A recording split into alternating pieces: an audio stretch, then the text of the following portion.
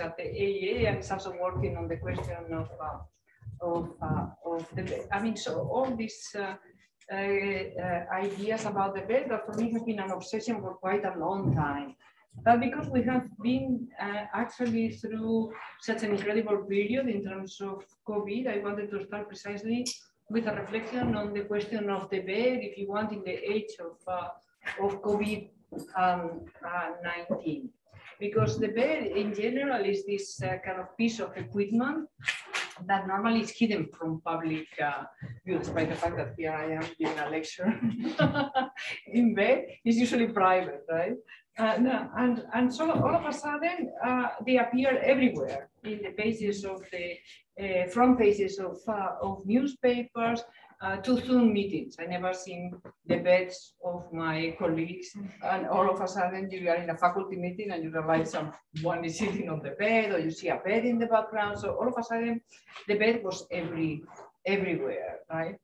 And first, actually, in terms of COVID was, of course, as you remember very well, the urgent call for beds in the early days of the pandemic, hospital beds, of course. Beds then overflowing every possible space in hospitals, filling every corridor, every what we wish to call waiting rooms, because nobody could be waiting anymore. Any room of any size became a room for beds.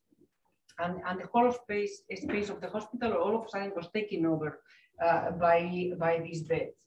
Then the beds started to make new spaces, as you know, in tents, in gymnasia, in parks, in convention centers, like this one in Madrid. It's a convention center in Madrid that was turned into a field hospital for 5,000 beds in the space of a few days, and a lot of people that I know in Madrid either work there or die there, right? So it is incredible spaces, these haunting images of cavernous spaces, not just in Madrid, but in Belgrade or in the Javis Center in New York. Hundreds and hundreds of beds on a grid, each one with their oxygen tank and a domestic lamp in the case of the Javis Center in New York, like waiting beds. Beds also in parks, like outside in Central Park, outside Mount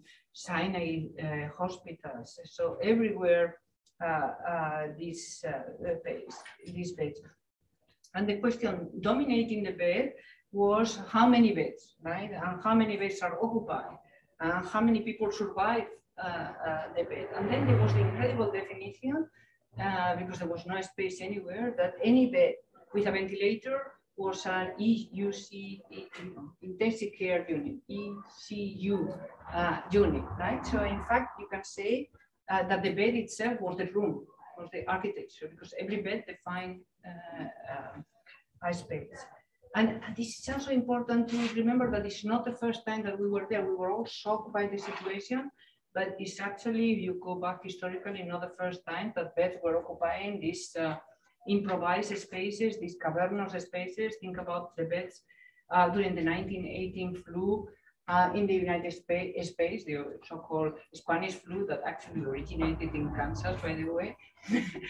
You know the story? They call it the Spanish flu because Spain didn't enter the First World War, and it was the only country that didn't have this restriction that you couldn't say anything negative in the press, right? So all the countries were like, you couldn't say that a flu was going around, right? The flu originated in the United States, but nobody was saying anything. The flu was going all over Europe, but nobody could say anything in Spain. And we were not at war, so they start writing, you know, there is a strange flu going around, a lot of people are dying. All of a sudden, it's called the Spanish flu. And to this day, this is the crazy thing. You know, of course, many people object, and correctly, to call the COVID, as the idiot of Trump did, the Chinese flu, right? Because it's so. But they still, the same people will say the Spanish flu, and you're like, what the fuck? It's not even a Spanish. But anyway, this is the American flu, if anyway, the 1918 flu, we should say. And you can see very, very similar images of this occupation of these beds of all these spaces. But even beds in the street transporting the sick,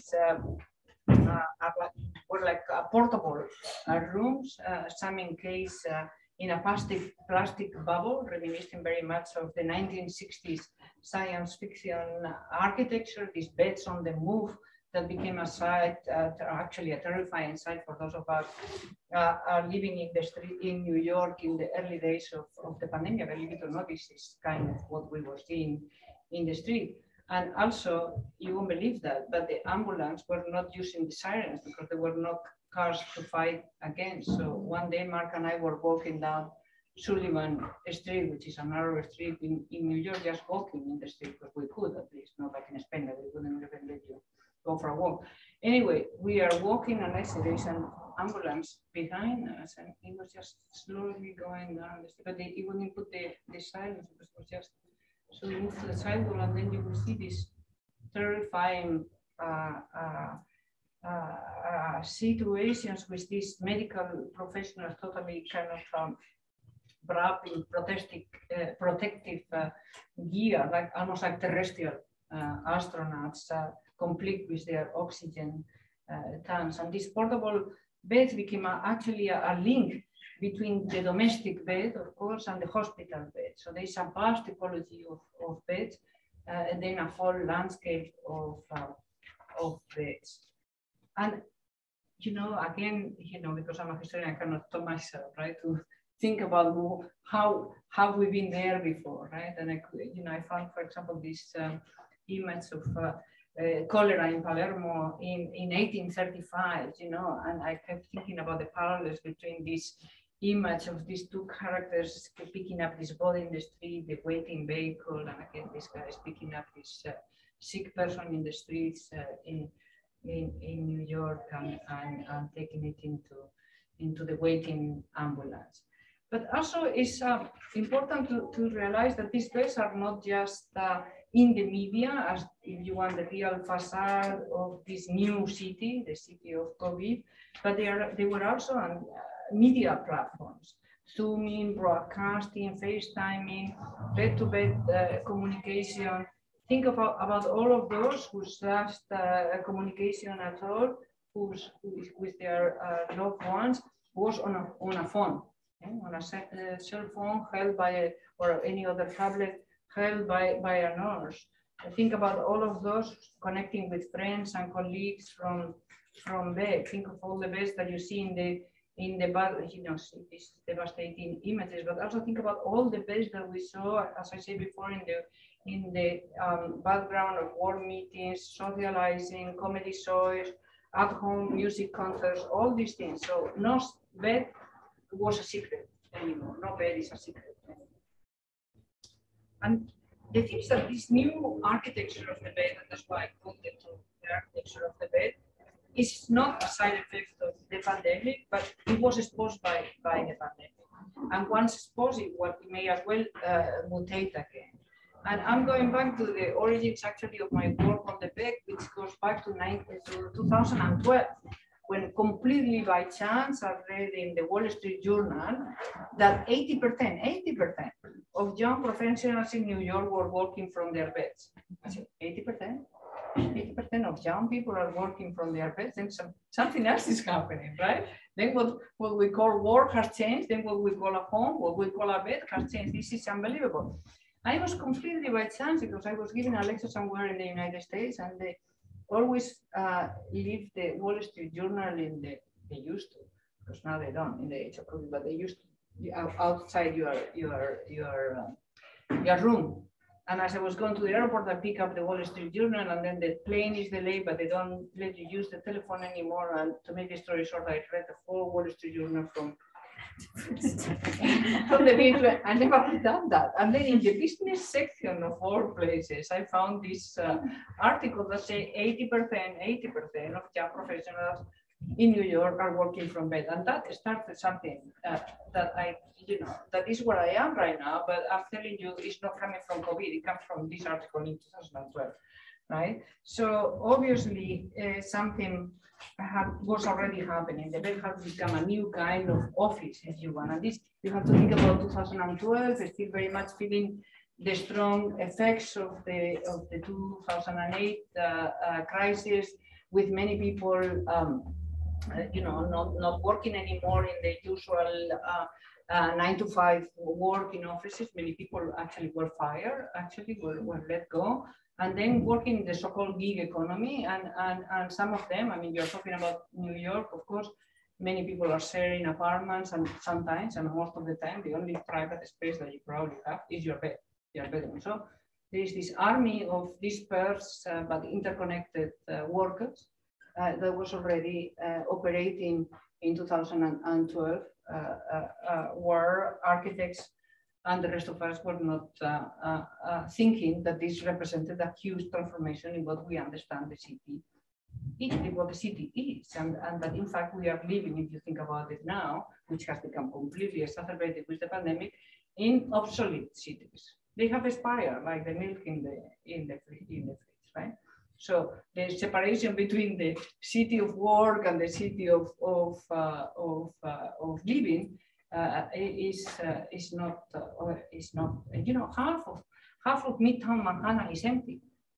That's more than half. I mean, during the pandemic, much more than half. But right now, half of these office buildings are empty. Where, of course, we have a huge problem of homeless people. So a complete need to redesign and to rethink what the city is in this moment. And nevertheless, we have been not thinking about this for the longest time, because this is not new. This 2012 was already there. So as I say, this was already there, and the question is that the virus has taken this up to a whole new level, and there is no reason to think that we will leave the bed when all of this is over, now that we have become so much better. Yeah? So much better, working in bed, teaching in bed, shopping in bed, lecturing in bed, socializing in bed with people miles away from our beds. And I mean, the bed used to be the site of this intimate physical contact, and now maybe we have to go out in the street in search of such contact. In New York, in the early days of the pandemic, and we were there, we were all told to assume that we were sick, to act as if we were sick, as if we were contagious, confined to our apartments, to our beds. So the real epicenter of COVID was not New York City, and then, as the news, I like that, as the news kept insisting, but the bed, and presumably the sense that we are sick and that we are vectors of disease and a threat to others is still lingering in. But my main point is precisely the condition for this were already there, that millions of dispersed beds have already taken over from concentrated office buildings, that network technologies, electronic technologies, have removed any limit to what can happen in bed. And the question then for me, as I say, being a historian, is how did we get there? I cannot stop myself, but how did we get there? I went back to that beautiful text of Walter Benjamin when he talks about the splitting of work and home in the 19th century. And he talks about, he writes in these terms, under Louis Philippe, the private citizen enters the stage of history. For the private person, so it's the invention of the private person, right? For the private person, living space becomes, for the first time, antithetical to the place of work. The former is constituted by the interior, and the office is its complement. So, of course, he's talking about industrialization and the arrival of the 8-hour, it took a long time, right? But the 8-hour shift work and the radical separation between the home and the office, or the home and the factory, right? Between rest and work, between night and day. And there's no question that this would have been totally traumatic for that generation, for a generation that work and live in the same place, like the craftsman with the living upstairs and working in the artisan, or the farmer working. And all of a sudden they have to commute long times and adjust to particular schedules. That would have been extremely traumatic. So now complain that this is a change for us, that was nothing compared to what it was for that generation. This was a radical transformation. And what is happening now with what we call post-industrialization is that it's collapsing work back into the home and further taking it into the bedroom and into the bed itself. So the whole universe, if you want, is now concentrated on this small screen with the bed floating in an infinite sea of information. So to lie down is not just to rest anymore, but to move. You are actually active. The bed is a site of action. And this involuntary or voluntary, if you want, invalid has no need for their legs, as this advertisement that someone, an artist, Muntadas, sent me when I started working on the bed. He was on a plane and he discovered this advertisement, collaborate in bed, right? Can you believe it? So this is again around the same time, 2012, 2013, when he first heard me to talk about this. He said, look at what I found. He read that from an actual magazine. These magazines that no longer exist, right? I mean, they were in the back of the plane. Collaborate in bed. And of course, a whole new industry is now dedicated to provide contractions to facilitate work while lying down, reading, writing, texting, recording, broadcasting, listening, talking, and of course, eating, drinking, sleeping, or making love. Activities that seem to have been turned into work lately. Endless advice is dispensed about how to work on your personal relationships, how you should schedule sex with your partner, because apparently if you don't put it in the schedule, it doesn't happen. Sleeping is of course hard work for most of us, for the majority of people, with millions with the psychopharmaceutical industry providing new drugs every year, and an army of sleep experts providing advice on how to achieve this apparently ever more elusive goal. No, there are even apps. No, I mean, this is also part of the Mahmoud Khaled insomnia. Right? Yeah. Insomnia is very much part of our lives, and there are apps for that too, right? The Calm and all of this, which have inspired his work. And all this achieving this goal is, of course, in the name of productivity. So everything done in bed has become work, right? And this philosophy is actually was already embodied in the figure of Hugh Hefner, the famous editor of Playboy magazine, who famously never left his bed, let alone his house. He literally moved his office into his bed in 1960 when he moved into the Playboy mansion in Chicago. And he turned the bed into the epicenter of this global empire, and his silk pajamas into a new kind of business dress. I don't go out of the house at all. I am a contemporary recluse, he's supposed to have told Tom Wolfe, that came to interview him in the house. And of course, the interview takes place in bed. And then he guessed that the last time that he had been out of the bed and out of the mansion had been 3.5 months before. And he also guessed that in the last 2 years, he may have been out of the house 9 times, right? 9 times. And of course, when he gets out of the house, he's not out of the house because he goes from the bed to the outfitted vehicle, to the Playboy bunny airplane, to all these clubs that he had all over the place. So he moves basically into a continuous interior, right? Playboy turned the place into the bed into a workplace already from the mid-1950s on, and you can see all these articles that were in Playboy magazine that inspired millions of people in America to build this round beds. I had a student in my class when I was teaching this class on Playboy architecture, and he said, "Well, now I understand the bed that my father, who separated from my mother in I don't know what year in the 70s, and he had this because." People, the readers of Playboy, will start asking instructions on how to build this. And at that point, Playboy published the instructions, and you know, you could have them built by your carpenter, right? So there are thousands, millions of round beds all over America, and a cottage industry of round sheets and round blankets and round things to accommodate this thing. So it becomes completely sophisticated and outfitted with all kinds of entertainment. And you look at all the media that is in this bed. I mean, there was always media, right? But in the early beds, there's many telephones and tape recorders and all of that. But then the whole thing starts increasing, and there are televisions and all kinds of. And he's making the magazine, in bed. He has all the interviews in bed, all the layouts. So everything is happening in the bed. But he's not the only one. The bed became the ultimate office at mid-century. In an interview in the Paris Review in 1957, for example, Truman Capote was asked, what are some of your writing habits?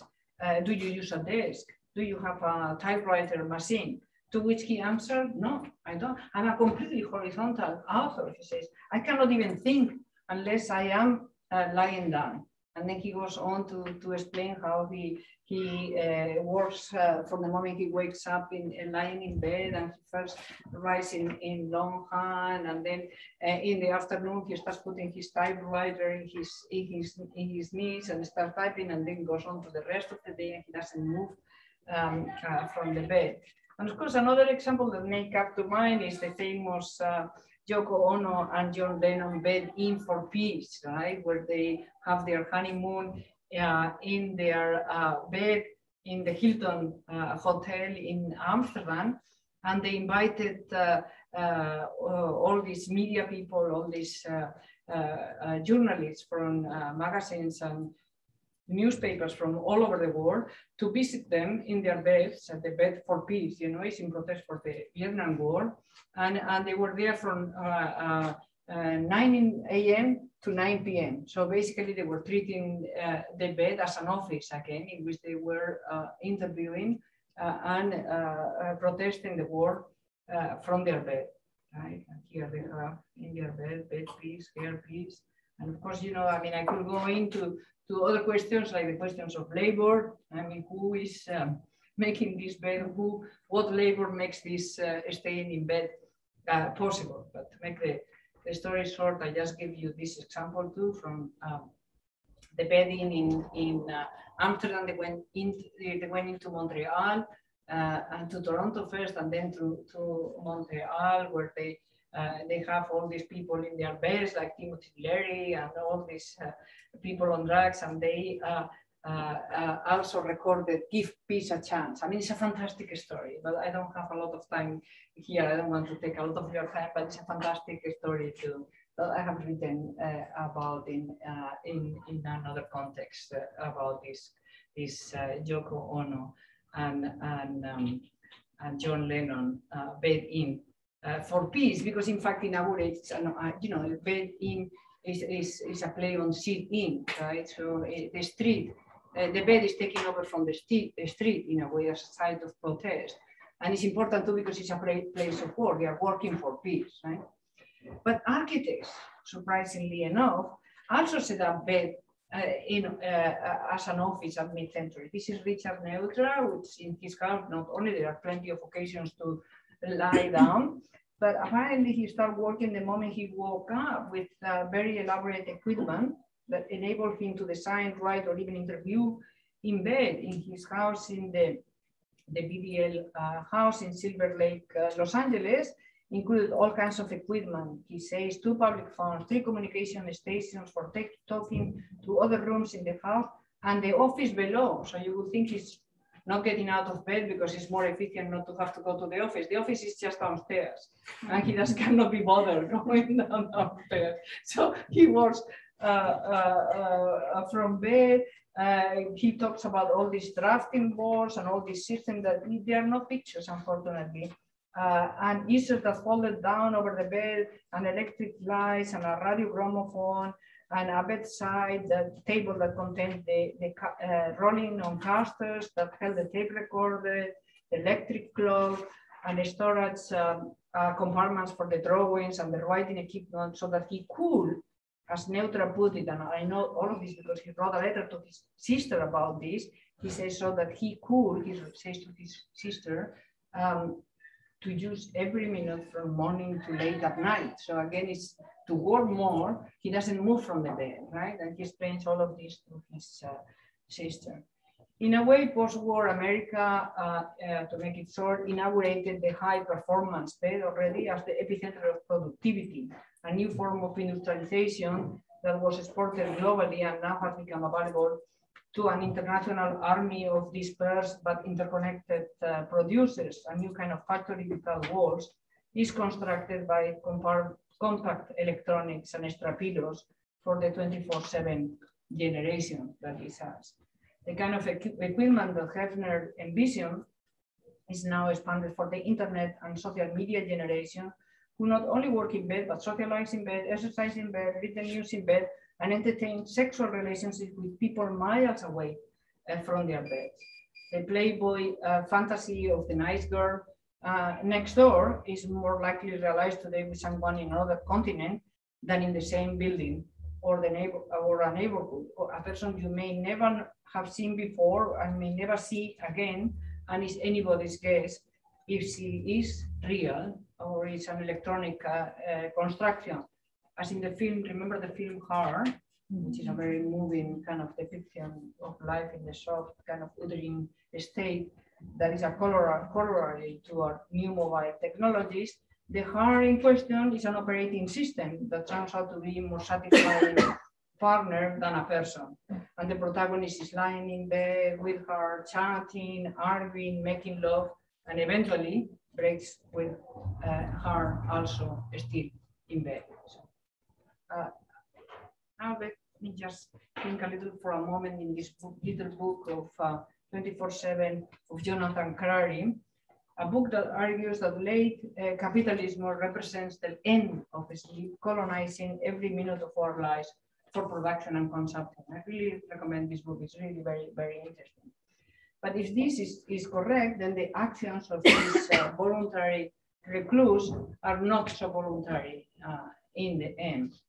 But what Crary doesn't point out, which I think is really very important in this moment for us, is that the 19th century division between the city of rest and the city of work may soon become obsolete, if it's not already obsolete, as I was saying before, because not only have our habits and habitats changed with the internet and social media, but predictions about the end of human labor in the wake of new technologies and robotization, predictions that were already made, by the way, at the end of the 19th century, are no longer treated as futuristic.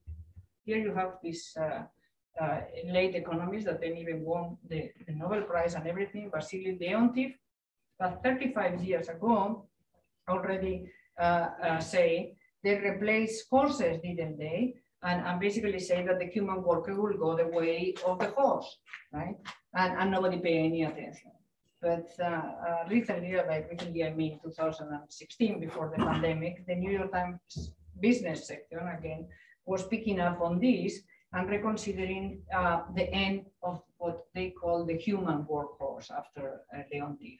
And they write, horses, following Leontief, horses hung around in the labor force for quite some time after they were first challenged by modern communication technologies like the telegraph and the railroad, hauling staff and people around farms and cities. But when the internal combustion engine came along, horses as a critical component of the world economy were history. Humans as workhorses may also be on the way out. So we may be on the way out. And of course, economists wonder what kind of economic model this reality will lead to, from growing inequalities with vast amounts of people unemployed, as if we were not already in a moment of incredible inequalities, to more optimistic accounts that include the large-scale redistribution in the form of what we call the universal basic income, which, as you know, was already considered in a referendum in Switzerland a few years ago and rejected. But the fact that it was put in a referendum in Switzerland, it makes us think about it, right? And then when we thought that this was only a Swiss thing, right? There were experiments everywhere, from California to Finland, and even in the United States, which I think would be the last place in the world where they think that the universal basic income is an appropriate idea. We have presidential candidates like Andrew Yang, who then became a candidate for mayor in New York, and his platform was all on the basis of the universal basic income. this is the incredible thing, that where all these people, economists, etc., are thinking about it, architects are not thinking about it. And you think, well, what's wrong with us? Because if you think about it historically, it's shocking. Because in the 60s, the end of paid labor and its replacement with some sort of creative leisure was very much envisioned in utopian projects such as the ones of Constance, Super Studio, Archithum, Archigram, etc. Here you have the beds of Warren Schock, the Mathematic, or the Suite Alone of Mike Webb, etc., etc. So all of these proposals of this period included, symptomatically enough, super equipped beds. So they were onto something already in the 70s. And the question for me is, shouldn't architects now return to this question now that the theme is so much happening in our time? So, meanwhile, of course, the city has started to redesign itself, mostly without architects. Yeah, and in today's somehow attention deficit disorder society, we have discovered that we work better in short burst puncture by rest. So today, many companies are providing this kind of sleeping pods in offices to maximize productivity, like metro naps, like this one. And you can see they are very inspired, actually, by the ones of Archigrams. Or not only in offices, but sometimes in airports, etc. As Arianna Huffington predicts, recharging rooms will be as common as boardrooms. You know, she's very much into sleeping being very important. But these spaces, these relaxation spaces and technologies are not simply appearing inside offices. They are also appearing, they are entirely new typologies of buildings dedicated to sleep.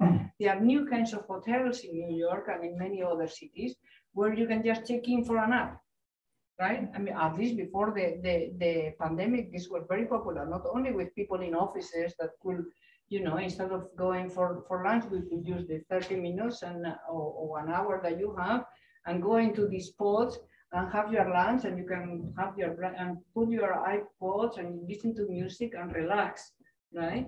Or you're a tourist, and of course, being a tourist is really hard work. And they were checking into these hotels, so whole new typologies are emerging, or were definitely very successful before COVID. So in fact, you can argue then that the question of the bed is an urban question, one of the urban questions that should fall for our attention today. So in conclusion, the internet and social media have fundamentally redefined the spaces in which we live, for our relationship to objects and to each other. Social media, you can say, is a new form of urbanization, the architecture of how we live together. And beds have become the keynotes in this vast invisible net of global communication systems that define the real cities of today. And the COVID virus, which I started with, has only made visible this new architecture of the bed that was already here and that we, as architects, foolishly ignored. Architecture has always had an intimate relationship with disease and pathologies, even psychopathologies, as I have developed in my last book, the X-ray architecture and the exhibition sick architecture that is now at Thiba in Brussels. And this is another example of this, but not necessarily direct. Just as with the body, one illness can actually reveal another one. The COVID pandemic reveals pre-existing conditions, and the architectural response might be to these conditions rather than to the virus itself.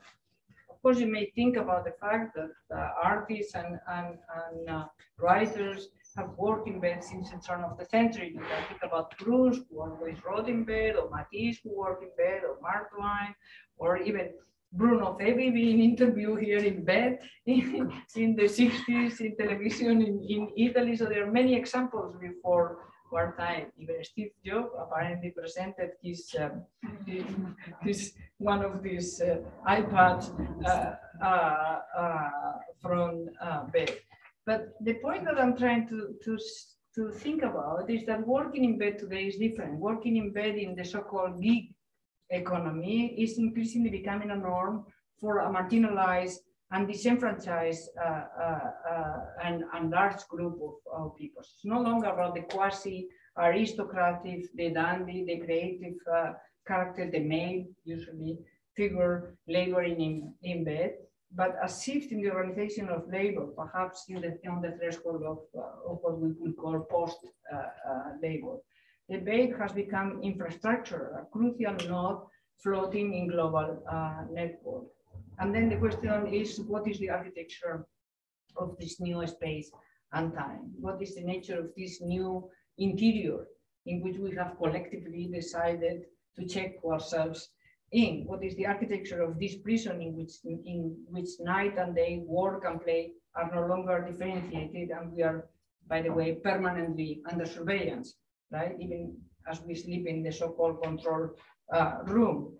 New media turns all of us into inmates, even as we celebrate our interconnectivity, right? We are constantly being watched. Even if I'm here relaxing and I'm booking a trip to, I don't know, to some place cool in Biscuit, I'm producing data, right? I'm working and I'm being watched, and my data is being found, right? So this is also something to think about.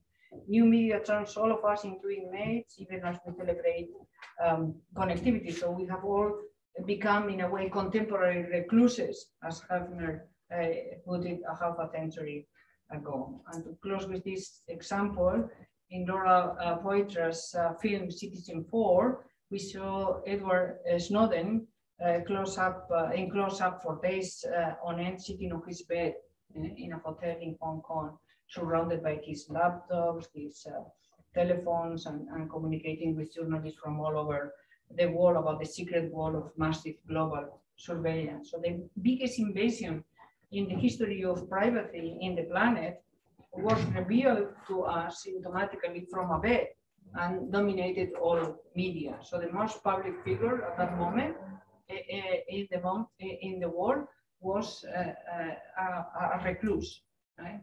In bed. Anyway, with this I finish. Thank you.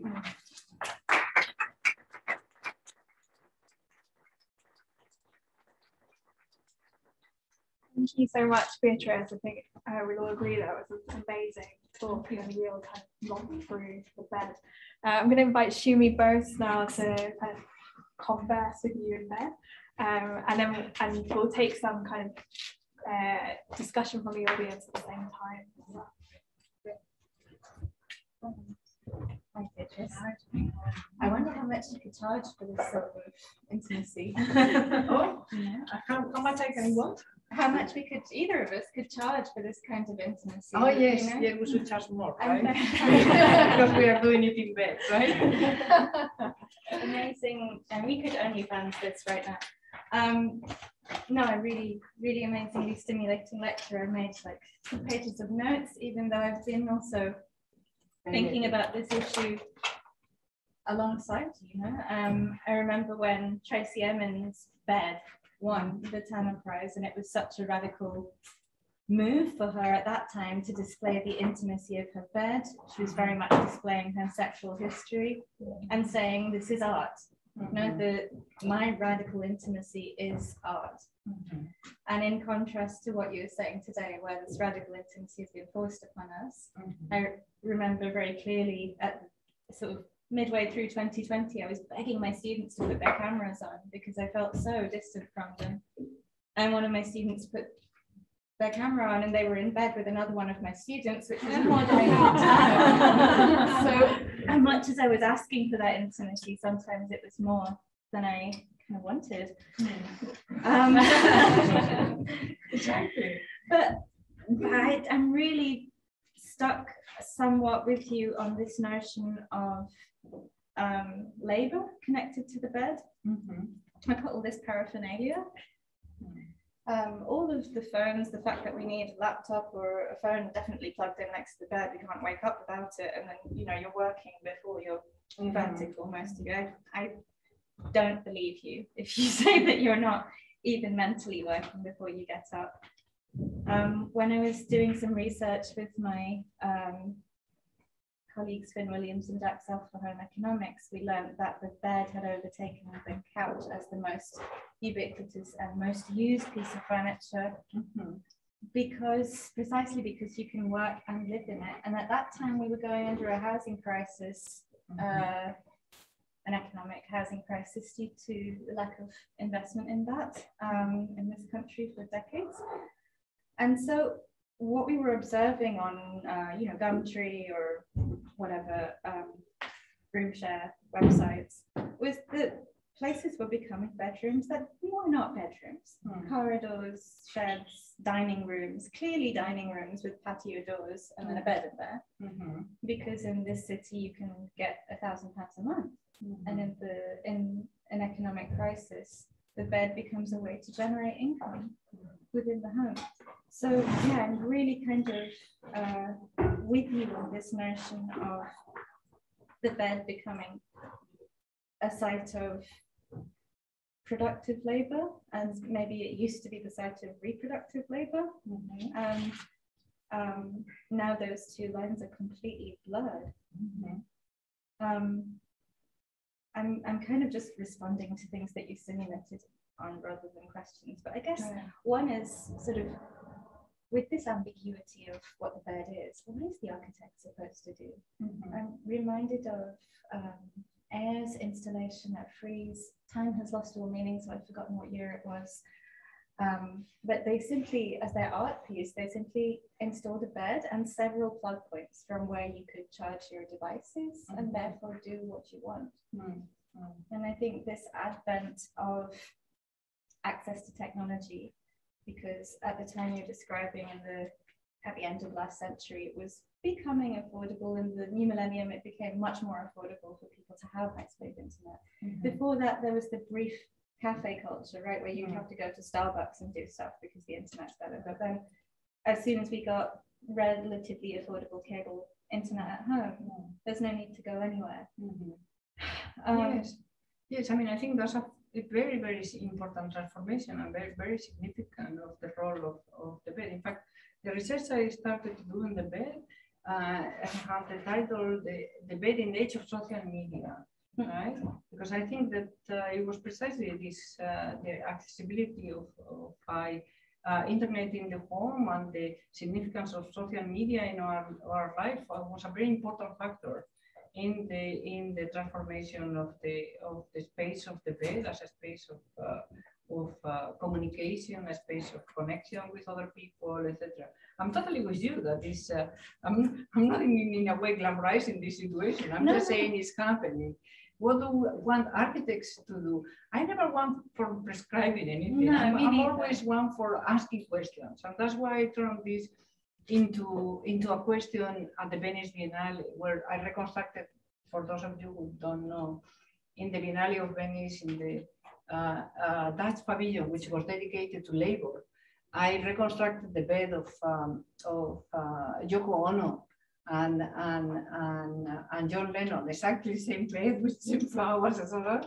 And of course, because it's the Biennale, all the architects and all the architectural critics, but also some art critics and curators like Hans-Ulrich Ulrich were all around, right? And I invited all to the bed. And I have a number of interviews, maybe with 100 people in the space of the opening of the Biennale. And it was really incredible because you pose the question, and of course there is always the architects that say, I did a hotel in which I did this, some want to sell their bed. And other ones it became more engaged in the philosophical question of what is the bed today. And Hans Ulrich, I was very fascinated by it, and he was the one that invited me to bring it to the Serpentine. And the interesting thing about the Serpentine, here it was in the Frida Escobedo pavilion, it was that it was not just architects. So there were activists and anthropologists and psychoanalysts like Mark Hansen. I mean, like they were unbelievable people, right?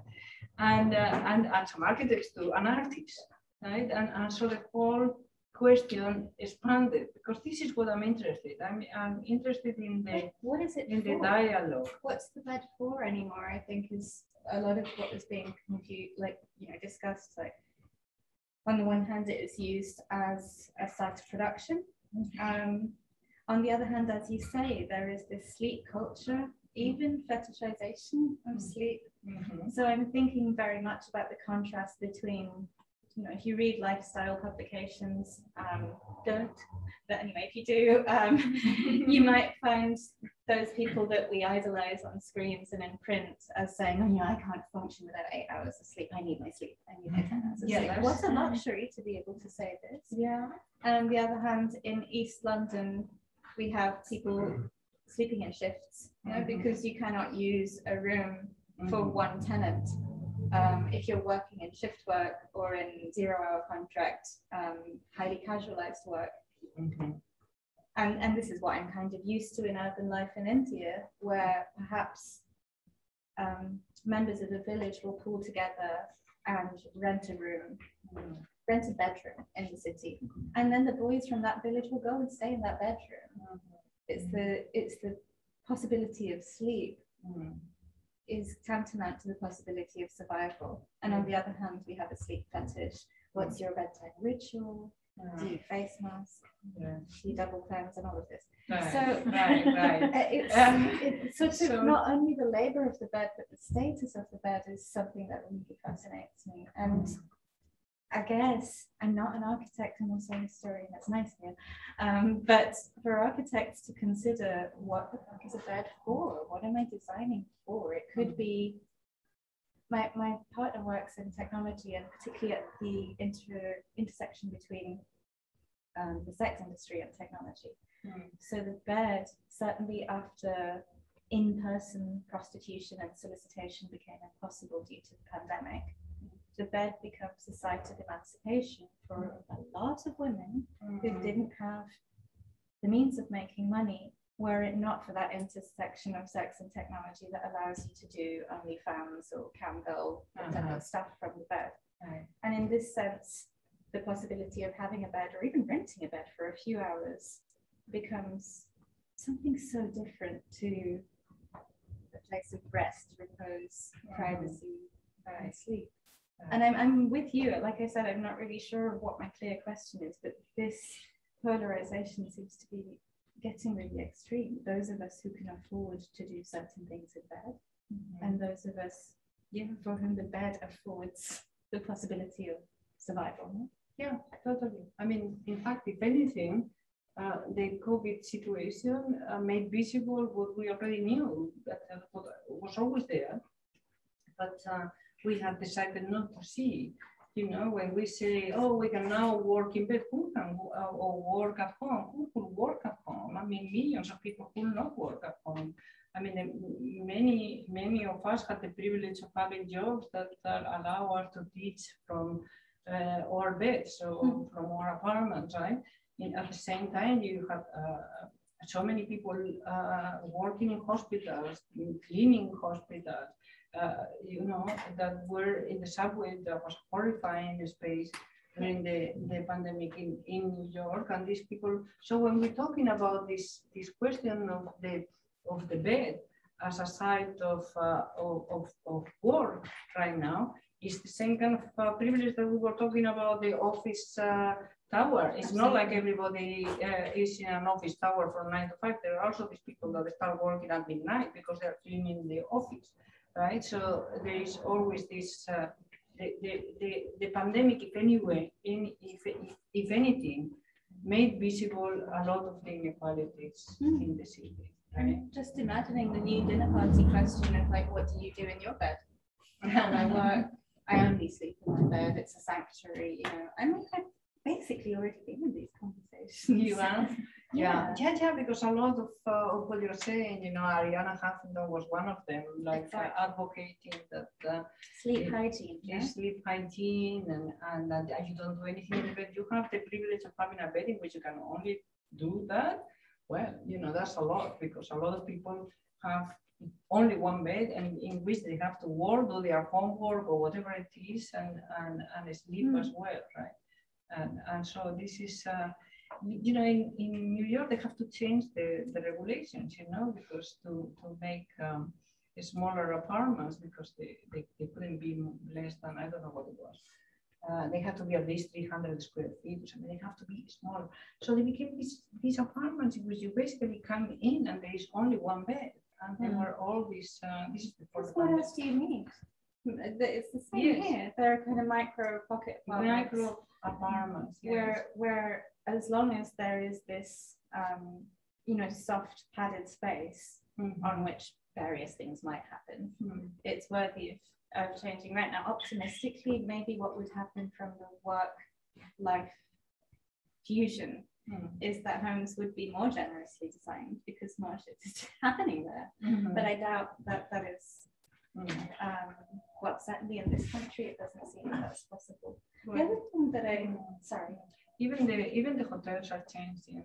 It used to be the bed, and there was always a desk, and now the desk is progressively disappearing. And I was also looking into all these so-called digital nomads that go from place to place, because now it's no longer, you're not really attached to a place for work for most people, and they go like surfing in, I don't know, in Bali, or then they go to Florida or something. And there is this new kind of hotels, and I was looking at the rooms, and I was very fascinated by the fact that it's not desk. So there is a bed. And the majority of people that are moving around different parts of the world, working in this new economy, they just prefer to work there. Or then if they are socializing with other people, they want to be in the kitchen with other characters. So I think what we expect from each other and where we expect to encounter each other is like massively different. Massively different, yeah. And in terms of the nomadic bed, which you showed some examples of, the sort of occasional bed, let's say, that you see in the airport nowadays or something like that. I remember when I was studying, seeing this super studio and a slightly different critique when it's super studio, and you see a sort of idea of a nomadic bed or the possibility of sleeping anywhere. I sort of saw it as a vaguely colonizing thing. Like, as long as I've got my bed, I can kind of take over your land and extract from it what I need and carry my existence on the back of me. So I wonder if that's somehow like chiming with what you're saying about the way people are moving around the world, in and out of cultures, in and out of experiences. In and out of bed. Yeah, in and out of bed.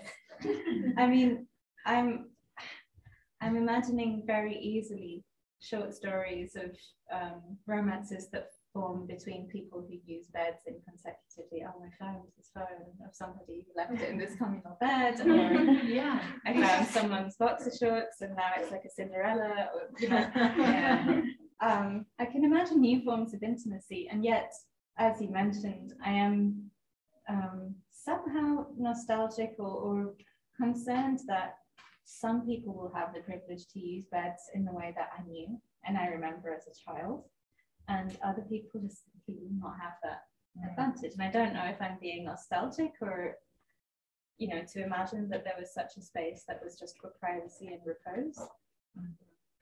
And if I just need to accept that spaces for privacy maybe, what's left? I don't know.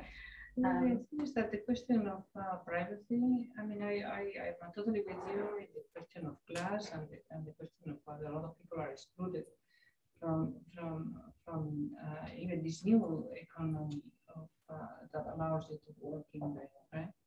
But in terms of the question of privacy, it's very important to understand that the notion of what is private has been changing for all of humanity, right? And what we consider private now is not at all what we, imagine thinking about Robin Evans, for example, fantastic article that he wrote on figures, doors, and passages, right? Where he described the invention of the corridor, right? And the separation between rooms, and how in the Renaissance you will go from one room and you will pass to another room in which some people were sleeping or defecating or making love, and nobody felt that their privacy was being invaded. Yeah. So there's a different notion of privacy. And likewise, until very recently, in fact, you still have in the post-war years in women's magazine, you have articles trying to convince the public that it's more hygienic to have one bed for each child. Okay, so we are talking about mid-20th century in places like the United States and Europe. There was still not clear that a kid had to have their own bed. So the notion of what is private and the notion of the this is constantly evolving. And of course, I like always talk with young people about this question, right? And so when I started with this question of the bed, I started asking, the friends of my daughter and the friends of my daughter, you work in bed? Of course I work in bed. What am I supposed to do? You look in bed, yeah, of course. Yeah. So and when you raise questions of privacy, they have a different notion of privacy. It's true. Yeah, it's true. Perhaps a slightly diluted one, but that's only from my, I don't know, approaching middle-age viewpoint. But I'm thinking of, now you mention it, I'm thinking of pre-revolution French royalty, if any of you watched Versailles or anything like that, where matters of state were conducted from the bed, and it was an act of power to stay in bed. Yes. So I can't remember the actress who quoted, I don't get out of bed unless it's X $1,000 or what have you. But the fact that a king, who is obviously an authority, will have members of state come and make important decisions at this site, and it was a privilege to approach this site. So, right. In that sense, you can say the Hafner bed is a kind of king's bed. I mean, you come to me, so Tom Wall wants to interview Hafner, and it's a sign of his power to say you have to come into the mansion, and then you have to come into my bed, basically. Well, but we weren't okay with it in this country when many times last year there were politicians being, on the news, and they were talking from their home, and you could see their bed hopefully made. I mean, there were some politicians who would pose with the very conspicuous bookshelf behind them, but the ones who were trying to be genuine would pose in their bedroom. And the public had a hard time digesting that here. I think some of us thought, oh, well, they're people too. And the rest of the public were like, this is not appropriate for, I can't trust this person because I can see their laundry. Yeah. Maybe we should. But there are also women, they were giving birth in public. I mean, they a lot of people in this royal birth, but also in the common birth. I mean, it was to have a village around you where you are giving birth. That was common, actually. So again, this notions of privacy and the bed have changed.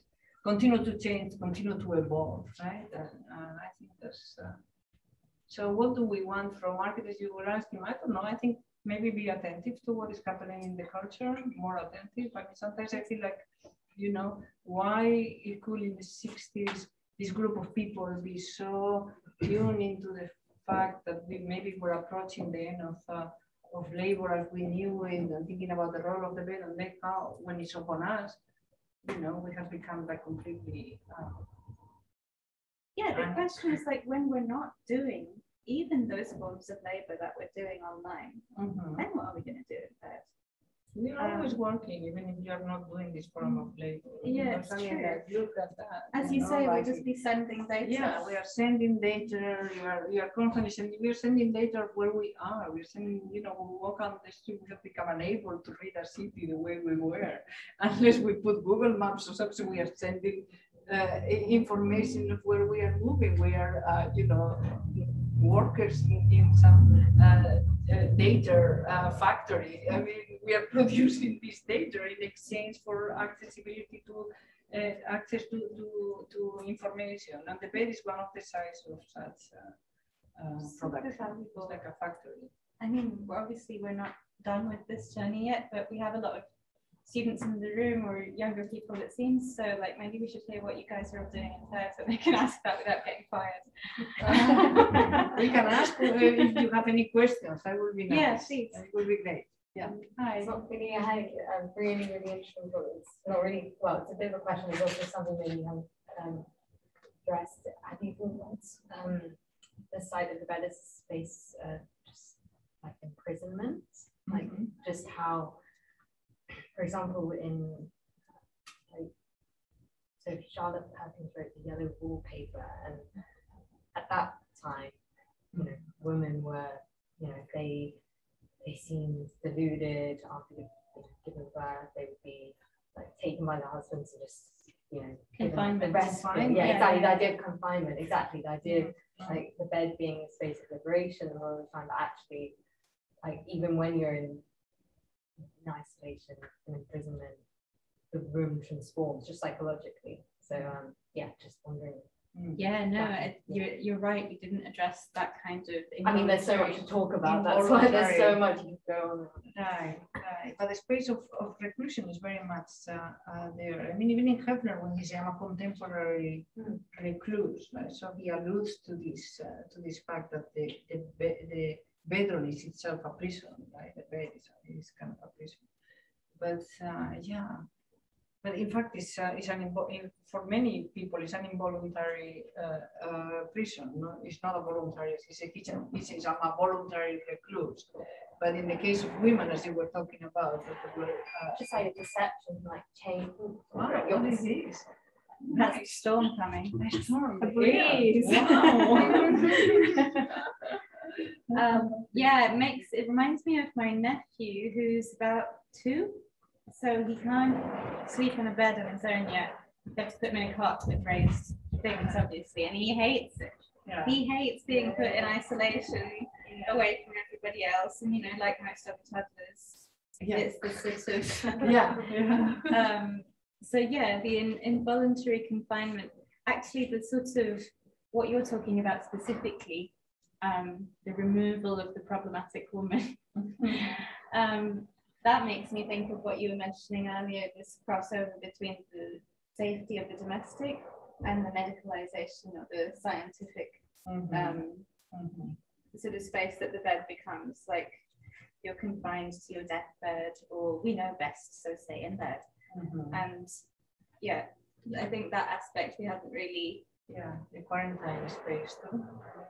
Yeah. Think about how many people were confined to their beds because they were sick, or because they have been exposed, or because in the early days we were asked to assume that we were sick.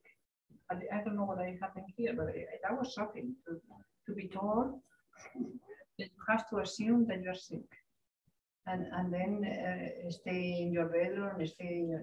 All New Yorkers were asked to do that. And I also remember speaking to some of my students, as you mentioned this, who dealt with mental health issues over the last couple of years and before. And, students would be like, I can't get out of bed. I just can't get out of bed. And some days the comment would be like, okay, don't get out of bed. What can't you do from bed? You're talking to me from bed, aren't you? Okay. And so this kind of trying to transform it from a space of confinement to a space of possibility was just trying to do that. You can't really just be with someone. And again, it's what you're doing in the bed that transforms what it is for you, isn't it? So how do you decide for that? Yeah, I don't know. Thank you for the Thank you. Hi, Pakistan. Hi. First question, slide of an icebreaker. How long do you guys spend in bed, like on average? How long do we spend in bed? Yeah, like individually. Yeah, I don't work in bed. Is that what you are asking? I mean with combined sleep or whatever. Like, how long do you think per day do you spend in bed? Every day. Yeah. Yeah, it varies. It depends a lot on what is happening. Whether you're traveling, if you're in a hotel, and what space is this in a hotel. So, if, for example, if I am in a hotel room, I travel a lot for all kinds of reasons, right? Yeah. And then I spend a lot more time in bed than when I am in my home. A lot of people, because I work on this thing that I work in bed, I don't. But I know a lot of people that have written all their works on the horizontal. And I completely understand the connections with the unconscious, the fact that you may have better ideas actually on the horizontal. That's just as you are relaxing. In the same way that when you're almost falling asleep, you may have experienced this all of a sudden, something that you've been working earnestly the whole day and you couldn't figure it out. And just when you're falling asleep, that's why a lot of writers have a notebook near their bed. Yeah. But on average, I would say 8 hours. If I am at home. I don't know. I I'm trying to work out what to say without giving away too much.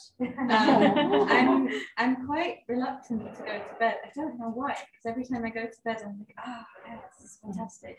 And the minute that I put my head down, it's like, okay, I'm allowed to relax now. Until then, I'm not. So for me, I guess the bed is still very much a space of not only relaxation, but freedom.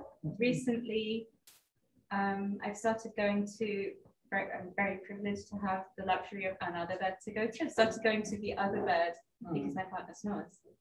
And the other bed is like a holiday bed. So I read books, I'll like go and get a drink, and I'll like have a special fun time in bed on my own. But so bed has become something else. Like I usually go to bed very, very late and think, why have I gone to bed so late?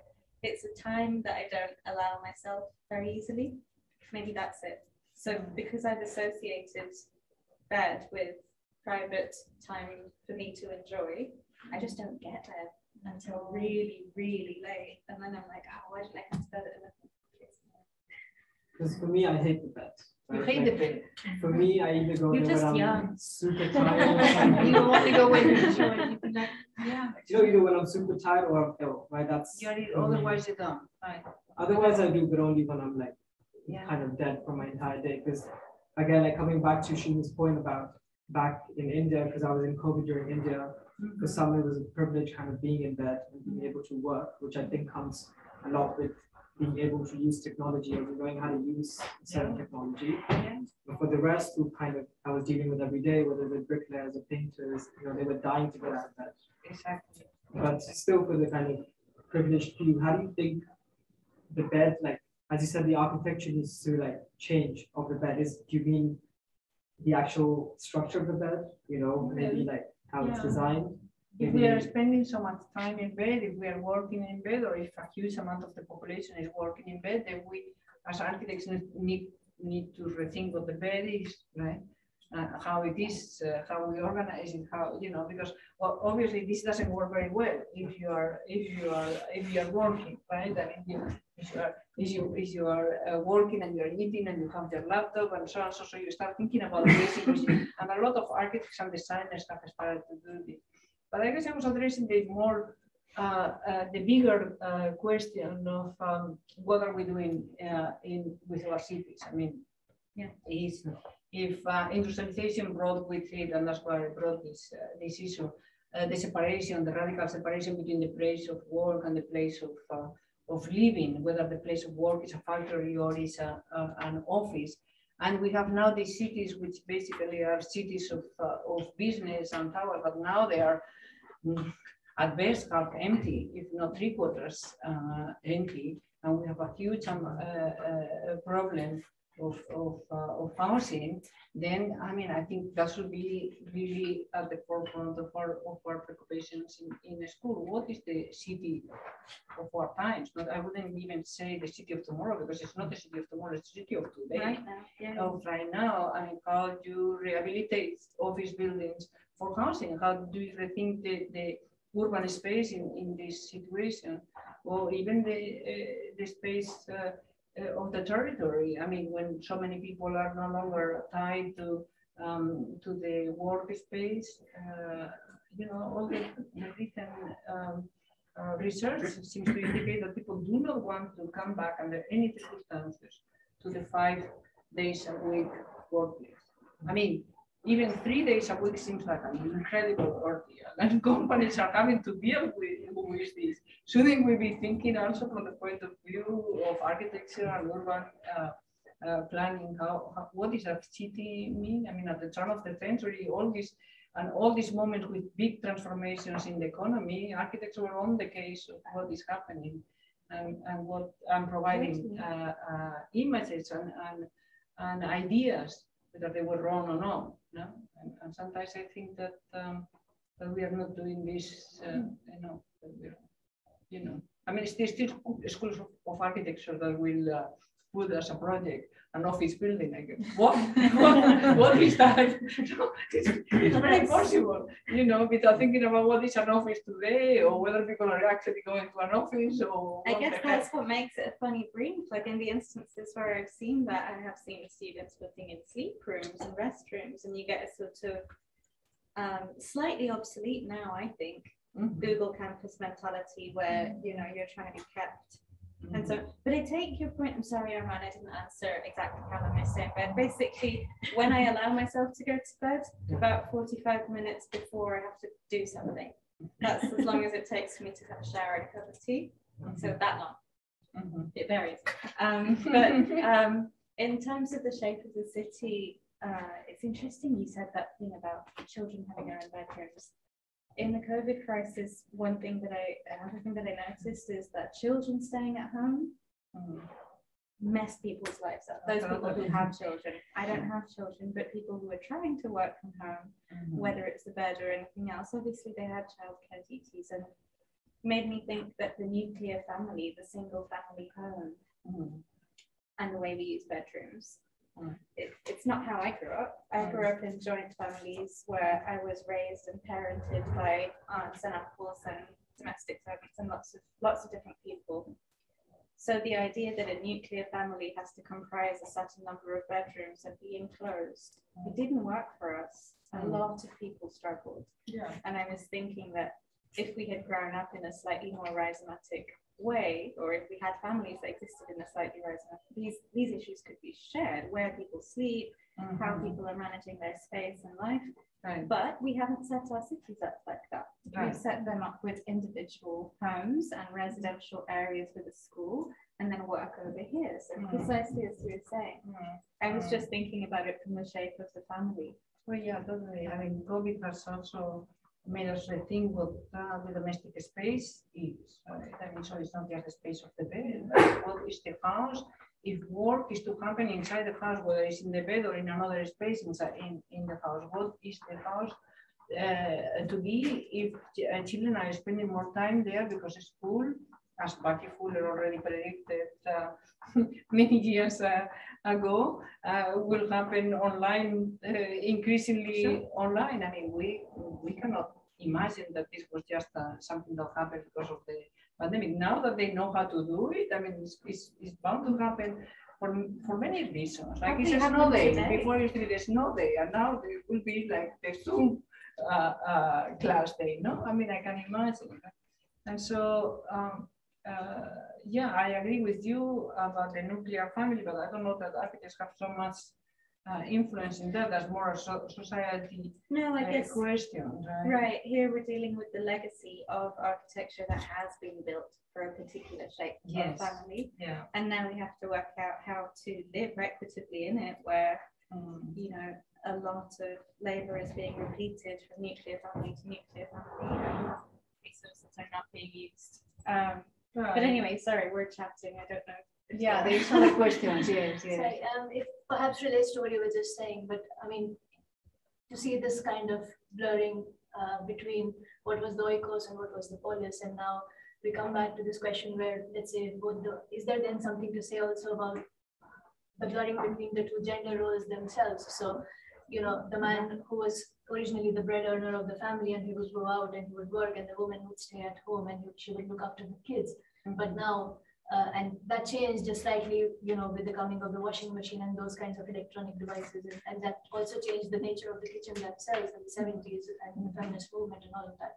So then today, with the bed, does it also have something to shift in terms of the power dynamics between the two genders themselves, as both of them are now at home, and so responsibilities of who does what and who is the breadwinner constantly shift? Yes, absolutely. I mean, those are very, very relevant questions. Besides the idea of the two parents with two kids, I mean, it's non-existent anymore. I mean, a lot of the housing is conforming to an outdated idea. There are all kinds of arrangements.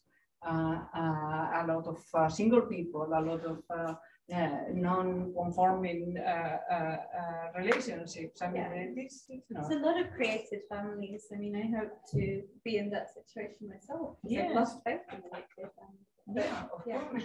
I mean, who has faith in the nuclear? One of the most Taxation oppressive, department. the taxation department, but one of the most oppressive structures, you know, responsible for all the psychoanalysis that we have, right? I mean, all the, well, anyway. So yes, of course. So this is also part of the situation, right? That what used to be considered a family is already disintegrated for the most part, and is evolved into different kinds of arrangement, including perhaps a return to a more multi-generational.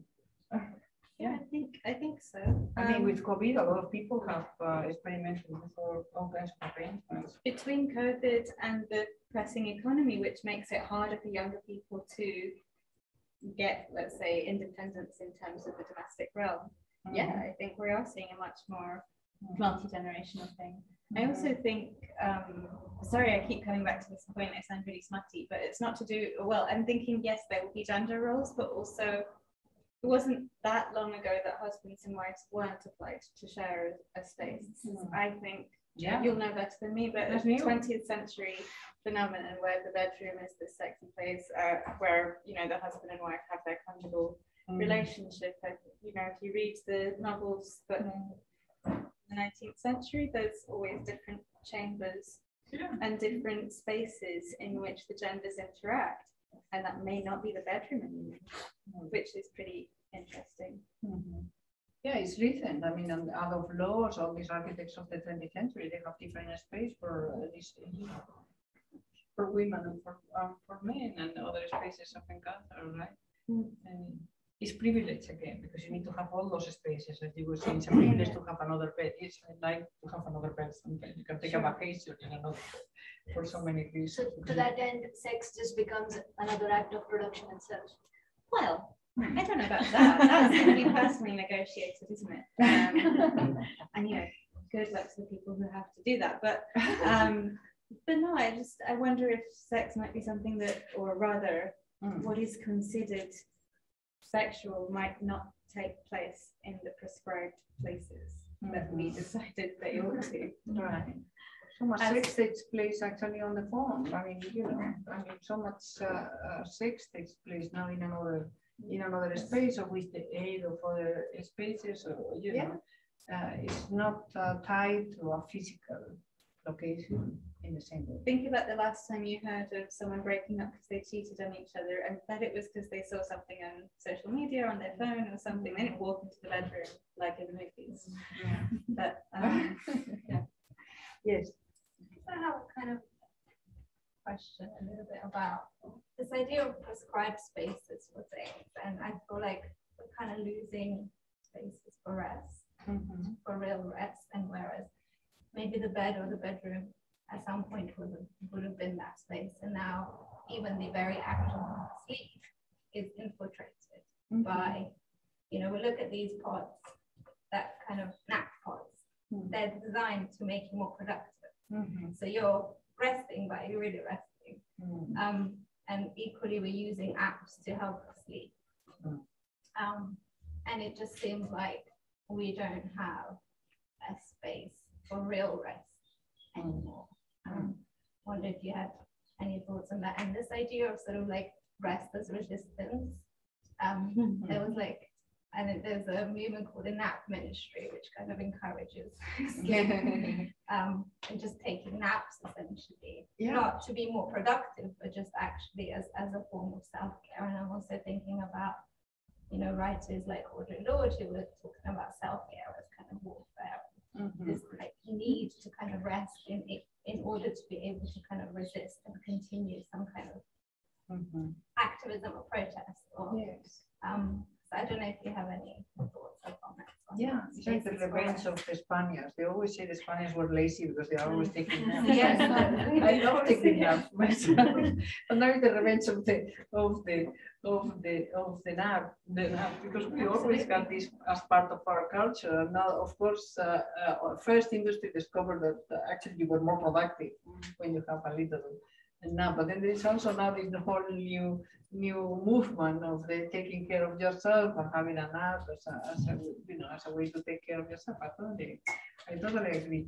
I don't know that the bed in this nuclear family model that we were talking about was such a place of rest. I mean, the invention of the 8 hours shift and the invention of the 8-hour sleep has all to do with productivity. It was not an invention for consumption, right? For pleasure. You You need to sleep so that you can work and buy. And buy, exactly, and be a productive member of the community. So I don't know. When you go back to the turn of the century interiors and you see all these boudoirs of Le Corbusier and all these spaces, those were, seem to me, spaces for pleasure. Yeah, right? Right. All this women's room of Adolf Loos and others. All these guys were still got it right, and it's in the 20th century, in the 20s and 30s still. I think what we're doing culturally is so different from what we're doing biologically or what's happening with us biologically. Let's start to figure into it at some point. Because, scientifically, as animals, we need sleep. It's damaging to us if we don't sleep, and all of this that we're now able to learn more about in kind of more and more terrifying detail. But culturally, I don't know. I was having this, I'm being very intimate. I think it's because I am in bed. I was having this conversation with my therapist today, also from bed. And I was suggesting to him that I don't work hard enough. Like, I don't know when the last time was that I labored physically to the point that I thought I deserved my bed, So, like, I'm just wondering if our attitudes towards work and leisure and rest are also maybe changing. If what we want to do is keep consuming, keep moving, keep producing, then possibly there is a cultural desire to sleep differently. If, on the other hand, it's an economic pressure that you must give up this idea of 4 hours continuous sleep, what you get at your social status is 8 half-hour naps, then obviously I think there's a breaking point between the cultural and the biological, and we'll see them at the edges, but I don't feel that when my boyfriend often tells me, sleep, you need to go to sleep, you're not superhuman, you need to go to sleep, it's 4 o'clock in the morning, you've got a meeting at 9, go to sleep. And I often think that, I'm not tired because I haven't done anything, I've just been sat in front of my laptop, what sleep do I need? I'm here like this when I'm asleep, and I'm like this when I'm awake. What? I think there's this kind of emotional labor and kind of physical labor. Yeah, I think all of precisely. I think the bodily labor and even the mental labor doesn't match up to what I culturally think of as productive, and that messes up my ability to see the bed as. I mean, maybe it's important to remember that the 8 hours sleep is an artificial idea that we can use to sleep that way at all until the Industrial Revolution, that they force upon us with the idea of the schedule, the 8 hours. And actually, before people were not sleeping that way at all. They will, sleep for a couple of hours and then make love and eat, or I don't know, read with a candle or something like that, and then go back to sleep again and do all kinds of things at night, because it was a long night for electricity, right? Particularly in the winter, in which a lot of things happen, but what never happened is the 8 hours. The 8 hours was completely impersonal.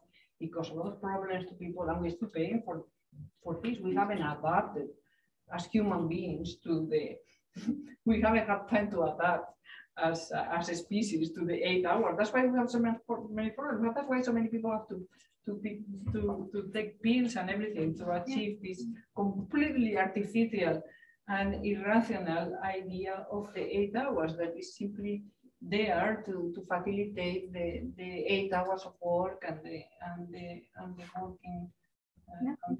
And this is the kind of tiny positive discovery that we have from, I guess, the recent situation and the gig economies, that people have been left the freedom to do what they can where they want. Right. or not the freedom, because sometimes people are working, you know, are getting up at whatever time because they are working with in China, or they are working, you know, wherever in Asia, in a different time zone, basically. And that's one of the reasons why also people are working in bed, because they work, they sleep for a few hours and then they wake up and do something. You are making signs of stuff. Speaking about the schedules, Laura. There's one more question at the back to me. So, Helena, I'm looking at you. Yeah. Okay, last question. I was let me start again. I was just thinking about the Hugh Hefner and The Bachelor. And it was very curious to me a few years ago, actually after you did the Serpentine Pavilion, I thought, we never talk about the Bachelorette, and I know that's not really a word, but I refuse to use spinster. You refuse to use what? Spinster, the one who couldn't get married. But we never talk about the Bachelorette. The Bachelorette, yeah. And I was, at that time, I was thinking about, the only one I could think of was Sex and the City. And I was just thinking of the 4 beds of the 4 women and how they were very like reflective of their personality. Yes. Just in terms of where they were located in the house. Like Carrie Bradshaw's bed was like right next to the entrance, which kind of makes a little bit of sense. And then, you know, you had, and then you had, you know, the prudish one, I forget her name. Charlotte. And I was inside right at the end of the house, and we could never get to it. And then you had, you know, Miranda, which had 2 sideboards with proper like lamps, and Samantha's was very soft. So I mean, I couldn't have, but like I remember that at that time thinking, but we never talked about where does that, you know, obviously that women who are not married isn't like really fantastic. Yeah, thank you so much for this suggestion. I'm actually thinking about this as we speak, because a colleague from Latin America, from Sao Paulo, Jose Lira, is coming to visit at Princeton, and he suggested that we teach together. I said, okay, and I thought he was going to suggest that we will teach about modern architecture in Latin America. Yes, that's great. I've been very interested in this, and I have thought before. And he says, no, actually, I want to do the bachelor house. And I said, oh, that's interesting. But then, of course, it triggered, and I was thinking, oh, of course, I can think about all the ways in which I could bring the whole history of modern architecture, because it's not just Hefner. If you think about it, the whole history of modern architecture is full of bachelor houses. You know, from Le Corbusier to Spinello Pavilion, who is that? If you read in detail, that's for this cultivated man that collects us, and cultivated man, you know, Adolf Lohr, who also talks about the cultivated, they are all this cultivated man. Mies also has the bachelor house in the exhibition in Berlin. There's all these bachelor houses in the history of architecture, you cannot avoid it.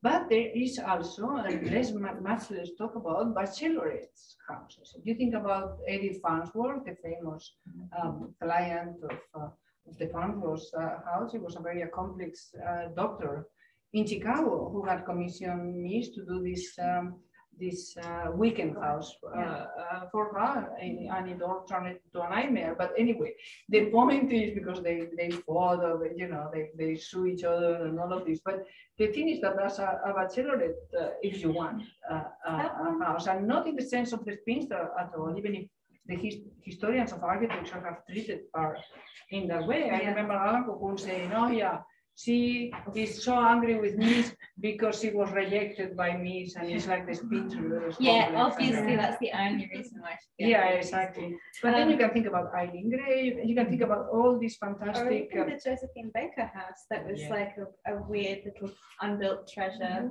Yeah. I guess what I'm thinking is that the bedroom and possibly formerly the kitchen are places where women are expected to perform, right?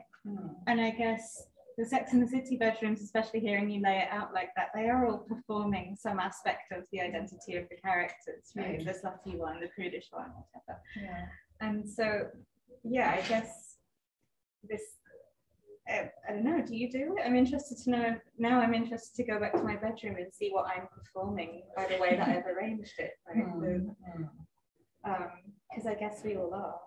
But no, thanks for the point. I hadn't. Yeah, thank you for this. I mean, it was very interesting the way you were reading the sex in the city. But I was just trying to make the point that if you think that in the history of architecture that is irrelevant, it's because we haven't looked close enough, because they are there. They are there and they are very interesting. Think about that bed of 5 in gray in the middle of the E27 with this invitation to voyage, etc. I mean, you know, there are a lot of things that one could think about that we don't think about because we neglect these aspects. Yeah, and of course, there are other cultures to borrow from. I'm thinking about the Zenana in the Southeast Asian culture, the half of the house where women would be.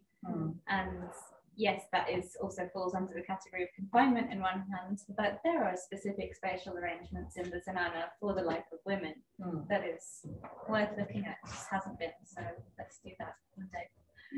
Great, thanks. I think it was a great point to kind of finish on, actually. But yeah, I'd just like to say a huge thank you to you both for a really great discussion and for being so kind of open. Thank you. Thank you so much for being here in this Thank you. And thanks to everyone else for kind of braving the crazy heat wave and for coming over here. I feel closer to you. Definitely. Thanks so much. Yeah.